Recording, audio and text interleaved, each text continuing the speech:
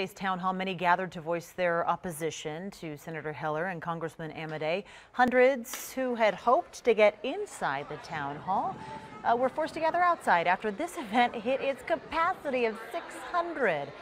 One of them also criticized the timing of the town hall as being inconvenient for the Congresspeople's constituents. It's just something that they don't really care about hearing our voices. This is what that's telling me when when both of them have town halls at a very inconvenient time where people can't be here. I believe in the freedom of individuals. I believe in the respect of individual perspective.